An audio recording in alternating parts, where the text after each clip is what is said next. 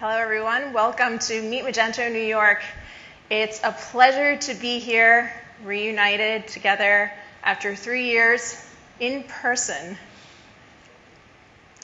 We believe that people are at the heart of every payment. Just like money is the currency of every transaction, trust is the currency of every interaction. And every time you take out your credit card to make a payment online, you're actually making a leap of faith. Will my credentials get compromised? Will my payment go through?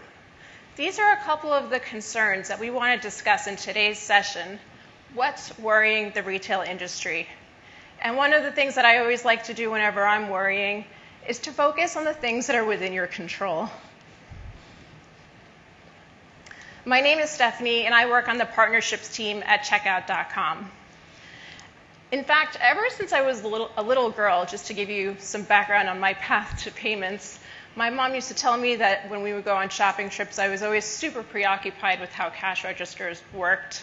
My first job in high school was working in medical billing and tracking down healthcare payments, and then I went on to spend over a decade working at the largest bank in America. And so it seems like, looking back on it, my career was almost destined to work in payments. And it's also my great honor to be sharing the stage with my colleague and mentor, Yael. Yael has spent over 15 years building global payment solutions. And it's so exciting and a great treat to have her share the stage with us today, because she's one of the smartest people I know. And she has a wealth of knowledge to really bring to us today on payments. I'm excited that she'll be able to share her philosophy on payments, which I'll call her paylosophy. So after my brief presentation, we'll share the stage together to do a brief Q&A. So often overlooked and underestimated in a company's tech stack is their payments. And how a merchant handles payments can really make or break the underlying customer experience.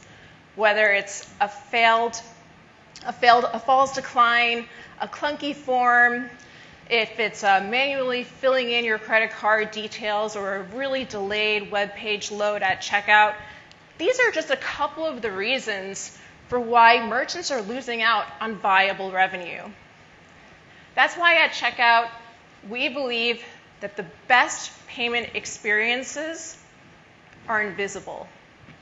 They're painless. They're barely perceptible. In fact, that's probably a reason why you've never heard of checkout.com. We're a fintech company that is a global payments provider, a full modern payment stack that combines both the gateway, the acquiring, and the processing. And we exist to serve merchants like Adidas, Netflix, and Sony. But to truly understand payments, we have to understand consumers, without whom there would be no payments at all. And so over the summer, Checkout tirelessly interviewed over 9,000 consumers and 500 retailers across the world. And I'm so excited to be able to share these findings with you, which was actually just released and hot off the press yesterday. We'll also give you the opportunity at the end of this session to download the guide yourself. So our main finding shows really a tension for retailers operating in the current economic environment. It should come as no surprise. 2 in 3 global consumers shop online several times a month or more. For me, that's several times a week or more. And 81% of consumers say that the future of retail is online. This is actually up 10% from last year. So these metrics are really good news for retailers that have already significantly invested in their e-commerce platform. On the other hand, what we're hearing is that over half of Americans are planning to cut their non-essential spend online this year due to financial constraints. Furthermore, about a third are only shopping online, and their primary motivation for this is to search for better deals and options. On the other hand, we also have retailers who are facing a similar tension. While they have ambitious growth plans, 76% are worried about their financial health. Almost all of them say that the need to pass on price hikes would pose a risk to their business. And what's most surprising is that 25% of them are still going to do it anyway. So where does this leave us? To kind of summarize the market dynamics, on the one hand, you have consumers that are optimistic about e-commerce, but planning to cut their spend. And on the other hand, you have retailers who have these ambitious growth plans, but are facing margin compression costs and rising margin compression and rising customer acquisition costs. So with that in mind, we've kind of set the stage here. I'd like to invite my colleague Yael to the stage to hear a little bit more about what's worrying the retail industry. And I'll put up on the screen here, this is the QR code to download our guide. Yael, thank you so much for being with us today. Why don't we kick it off if you can just tell us a little bit more about your background and your role at checkout.com. Of course, and hi everyone, and it's a pleasure to be here with you. I have been working in payments for the better part of the last 15 years. I actually started on the merchant side. I was working for businesses who were implementing payments. So I was seeing, basically the world through your eyes. And I was so fascinated with the global nature of payments, with the scalability of it, that I decided to move over to the other side, on the payments provider side. And I always felt that my early days in payments gave me an interesting perspective, and definitely the empathy to my customer, the merchant, the businesses that we work with every day. Over the last 15 years, as Ms. Stefanie mentioned in the beginning, I had the opportunity to work on solutions at the core of processing, like core gateway and credit cards and alternate payment methods, but also vertical specific industries like marketplaces and online gaming and different risk type verticals. So today at Checkout, I've been at Checkout for a couple of years now. I focus a lot on solutions for marketplaces, also online retailers, recurring billing, and global solutions in general, since we are a global platform. Nice. It's a pleasure to be with you today. So why don't we kick off and just dig right into it. Yael, what would you say are some of the top of mind challenges for some of retailers and consumers right now? So I think you pretty much mentioned everything, and none of these should be surprises to us, right? Because we're all, even though we're here in our professional capacity, we're also people with lives, and we also are feeling financial constraints, and we are just as pressed to optimize our spend and as any consumer out there. So I think, I'm being told to get more intimate here. So I think, yes, I definitely identify with the findings of the survey, where on the one hand, consumers are saying we're going to control our spend, and businesses are saying, well, we have higher costs and we need to hike the prices, but we know if we do that, then obviously we're reducing the appeal of our business. So the things that I think about when I'm thinking how can we help our customers or businesses in general address these concerns is, first of all, as a business, you do so much to acquire customers. You spend so much money on bringing that customer into your business, whether it's online or in the store. And of course, all that conversion funnel, once you get to that final moment of truth when a consumer has to actually take out their wallet and pay for something, you want to make sure that you give yourself the best chance to convert that consumer, just like you do with your SEO spending and your website optimization.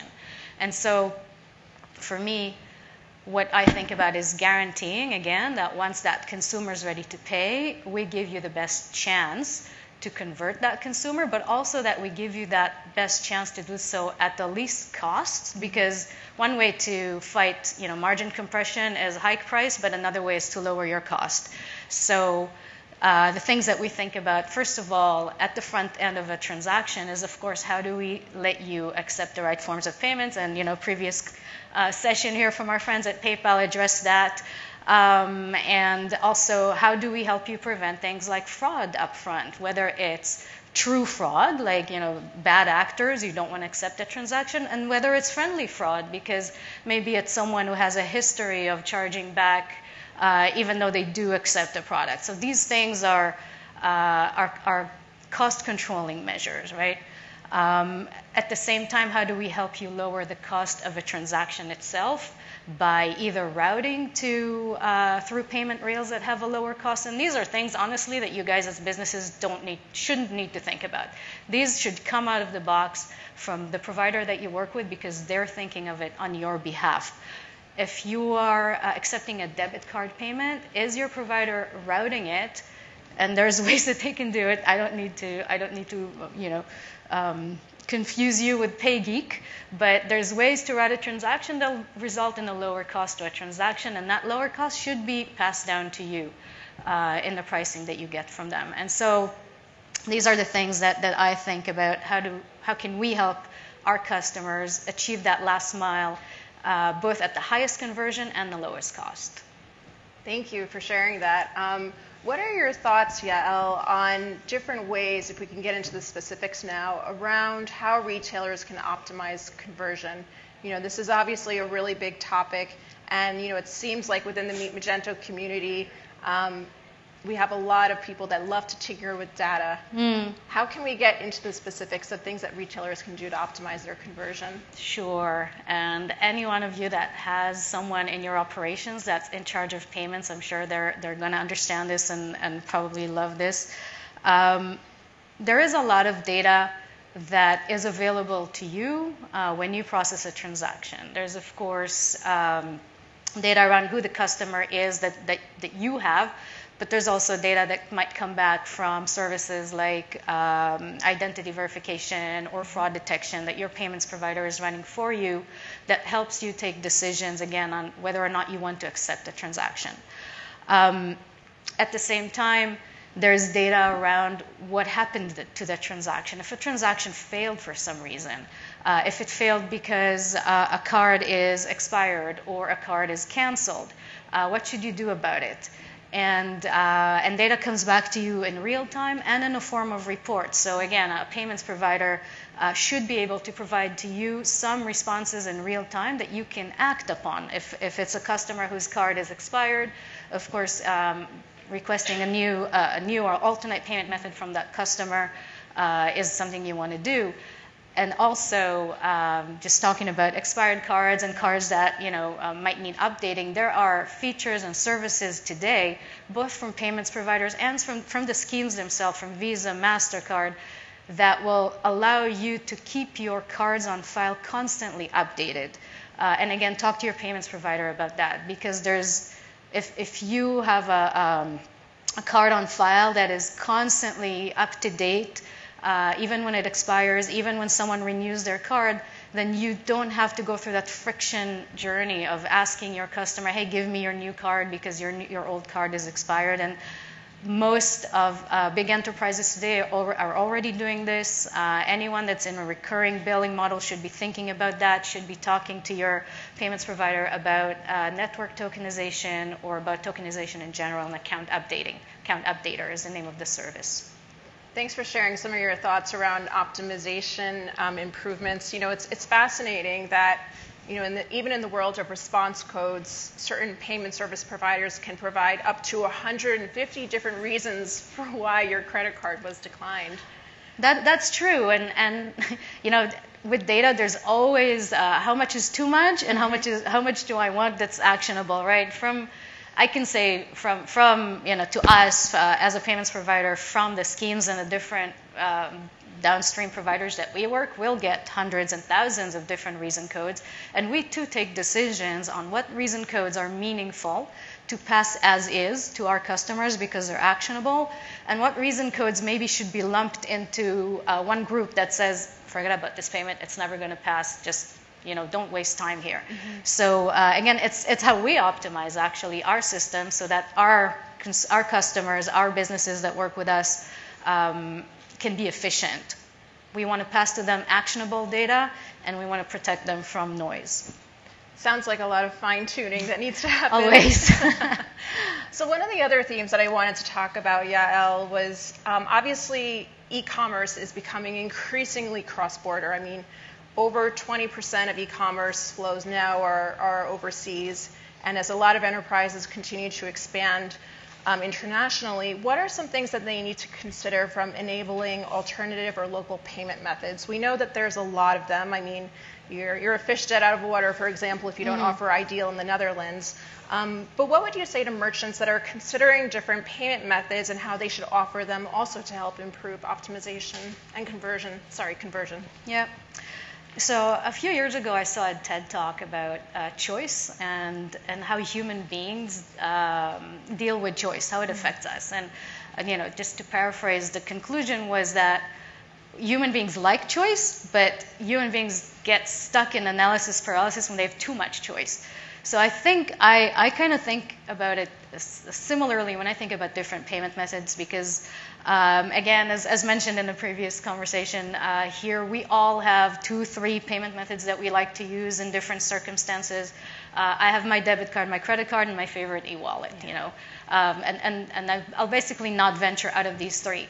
In some countries in the world, there might be 6 or 7 payment methods that will give you that 100% coverage of the market. However, if you look at data, you will always find that 2 or 3 of those will give you the optimal coverage in terms of pretty much everyone in that market will have that payment method, and very few, a small percentage in that market might not think that that's one of their favorites. So it's kind of an optimization between you want to have the right payment methods for coverage, but you don't want to have too many because that will basically actually drive your consumers, your customers into analysis paralysis.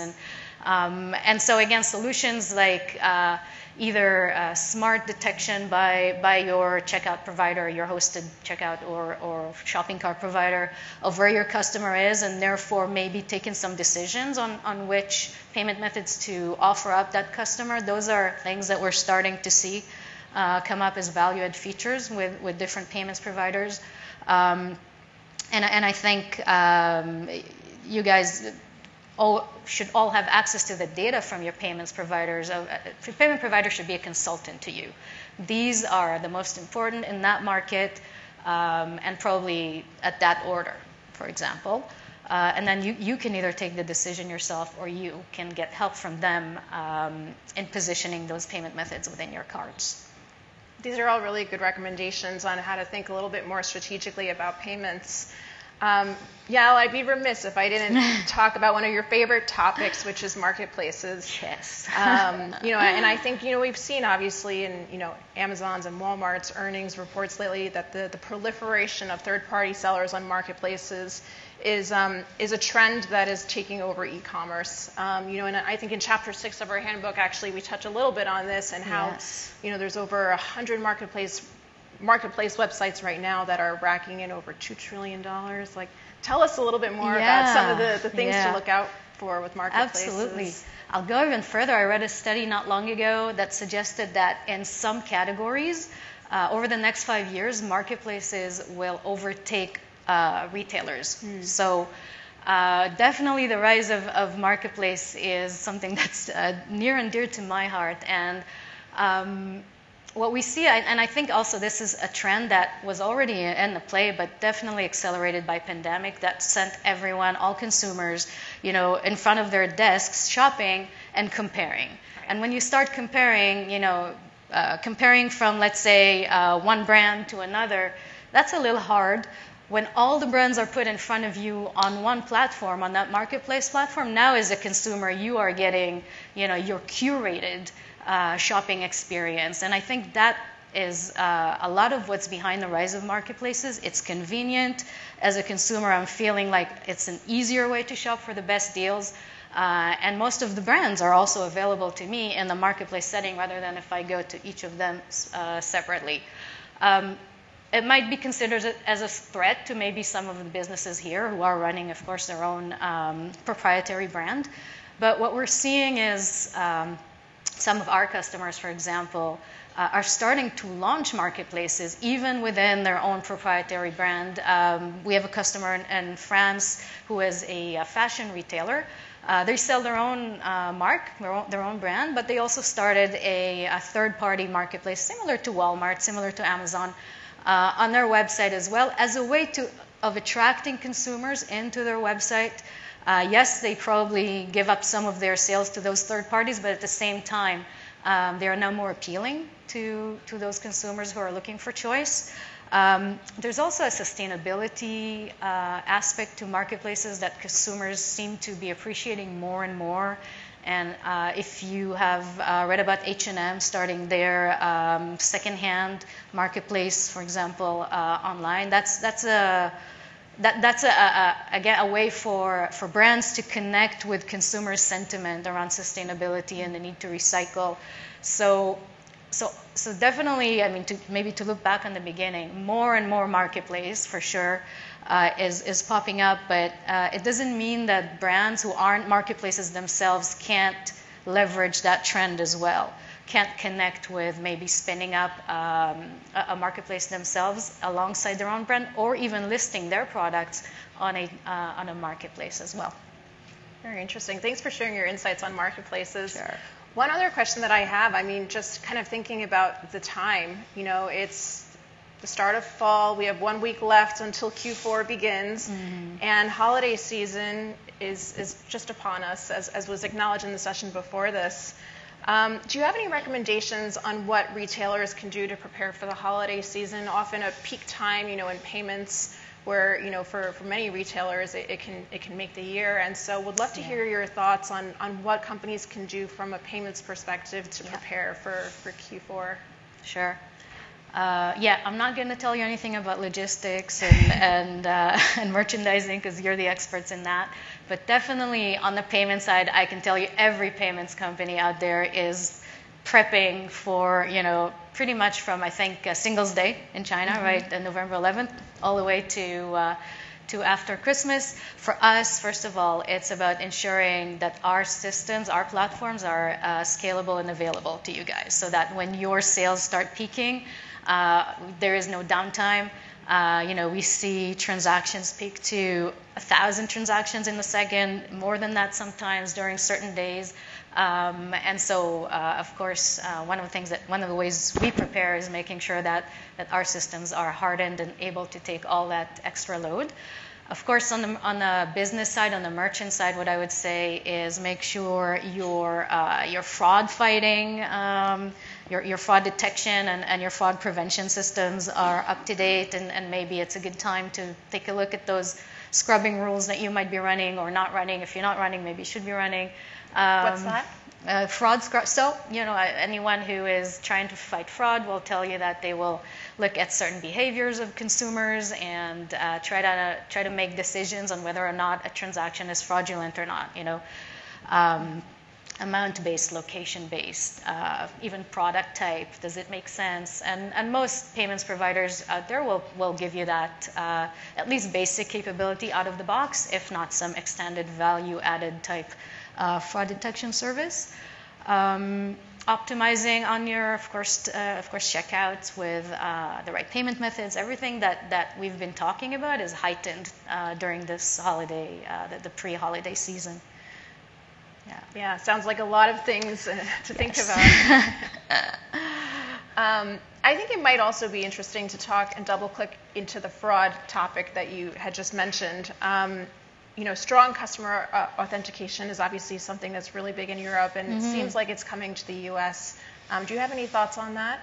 Yeah, absolutely. So I'm actually, you know, I think anyone in payments on our side will tell you that the last couple of years have been painful, because we all have had to migrate from one type of authentication called 3DS1 to a new type of authentication called 3DS2, right? Which represented a big technical overhead. But now that it's done, and for us, thank God it's done, we are in a position where our customers, our merchant businesses, are able to more efficiently and in a better way towards consumers, and I'll explain in a second, scrub for fraud in terms of validating the authenticity of a transaction. So if you all, I'm sure, have been through a process where, I don't know, a few years ago, you might have shopped online and then you got redirected to a little window that had the Visa logo on it and it asked you for a password, and maybe you know your password, maybe you don't know your password. And then a couple years later, it actually texted you your password, or it texted you a code that you need to put in to complete that transaction. That's not a fun experience. That's what used to be called 3DS1. And today with 3DS2, when we are in a position where a customer has to be challenged, is what we call it, because we're not sure, for example, if the cardholder is truly who he says he is, or if the card truly is legitimate, then there are things that a payments provider can do to pass along data that they already have within the transaction information, or data that the merchant business can pass along to the payments provider, that we then pass it along to Visa, MasterCard, and to the issuer of the card. And that issuer can give us an automated response, basically, to say this is legit or not legit.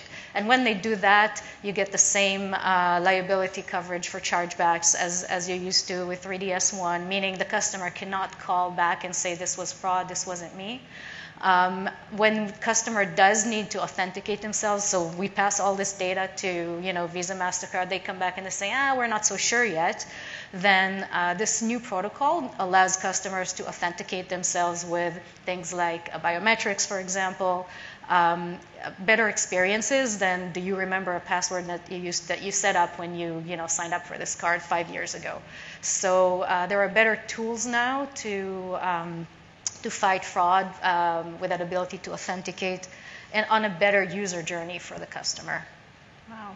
You certainly have given us a lot to think about today, Yael. Thank you for being so generous with your knowledge. We're going to open up the floor to questions, but I think today's session just reminds me that there's a lot for retailers to think about. Everything that you've talked about, from conversion optimization to optimizing how granular your data can be, and as well as authenticating, who the user is when making a payment. So thank you so much. And with that, let's open up the floor to questions. Any questions?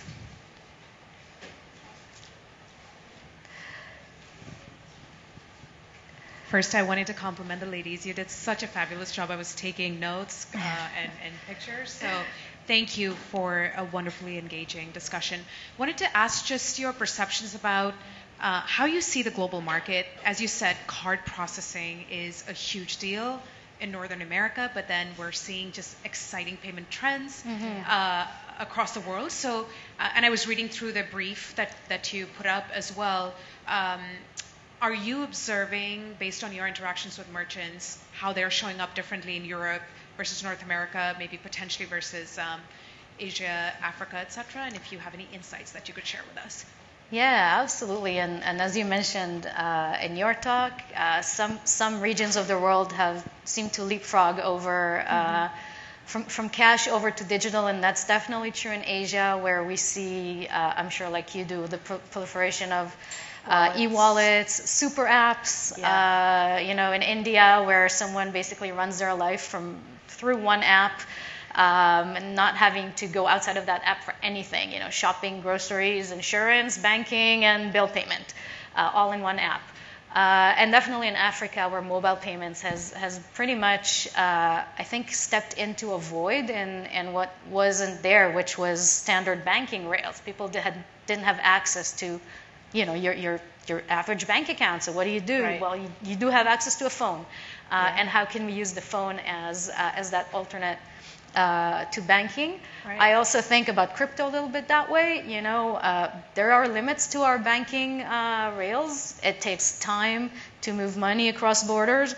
It's expensive. And suddenly we have this alternate network that still needs, yes, some hardening and maybe some regulation around it, but as a potential, it's a way to move money instantly around the world, move value instantly around the world. So all of these things, we're definitely noticing that. We're definitely, as a company, we released some products around stablecoin settlement earlier this year to address some of these challenges of how can we, enable our customers to make use of these new technologies? On the retail space, for sure, in Asia, yes, we absolutely see the need to enable all of these e-wallets and how they're more prevalent than cards. People don't care so much about the card experience in Asia. In Europe, people don't love cards. They don't trust cards. So yeah, it's definitely something we're observing as well. Yeah, as a foil to what you said before, with certain countries, enabling phone as the predominant method of payment, it's a complete contrast to in Europe where, bank transfers are the most popular form of payment. So you have those to think about. In the U.S., obviously, credit card are the most popular, but there's so many different forms of payments to think about. It's a great question, and we can spend so much time digging into it because every single country has their own cultural, regulatory, political, even nuances that all affect why a certain payment method prevails. So great question, and thank you for that. I think, again, to make a shameless plug for our Global Retailers Handbook, I think what I love about it is that it also segments the data into, I think, 8 or 9 different countries, and we'll talk a little bit about the trends and themes that we're seeing a little bit on a more specific basis. So would love to chat more a little bit after if you're interested. Any other questions? Yes? Can you touch a little bit on your analysis of subscription? You mentioned in the handbook it's kind of trending down as people cut expenses. We're also seeing an increase in opportunity there on the subscription business side. So is that a trend you see continuing? Yeah, subscriptions is an interesting trend, I think, to say the least. On the one hand, I think Zora put out this analysis on their subscriptions economic index where over the past 10 years, I believe subscriptions businesses have outperformed the S&P 500 5 times. So I think, when you do a historical look back, subscriptions have really outperformed in a number of ways. But going forward, I think to a lot of the points that Yael had made around conversion, and I think, with consumers now doing so much comparison shopping, it's very difficult to say how sticky a lot of these subscription relationships will be. I think I'm going to draw on my own personal experience in life. I've definitely seen the tipping over of subscription models to it's illogical at this point. Like I'm happily, I'll pay for my Netflix because it's a monthly thing that it makes sense to me.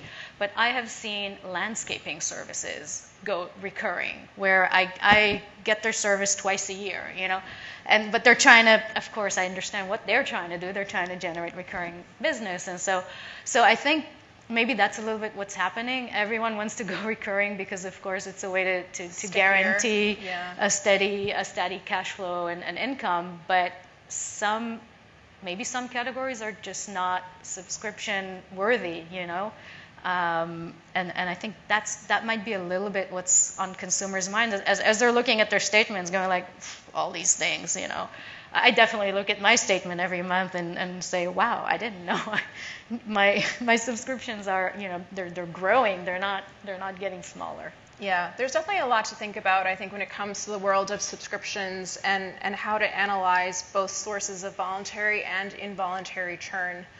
There's a lot of data that you can look into in comparing cohorts in terms of the frequency and the monetary and the velocity even of their purchases over time to make predictions using like machine learning about what their propensity and likelihood is of continuing that subscription in the future. I think there's a lot of uncertainty, I think, with what the future holds. That's probably how I would answer that. Any other questions? Yeah. Can I ask a quick question on 3DS 2.0 and how if there is a solution to whitelist and any issuing URLs if you're wanting to implement a strict content security? So I will caveat this by saying 3DS is, I'm probably the 80% expert. I'm not the 100%, but I can definitely.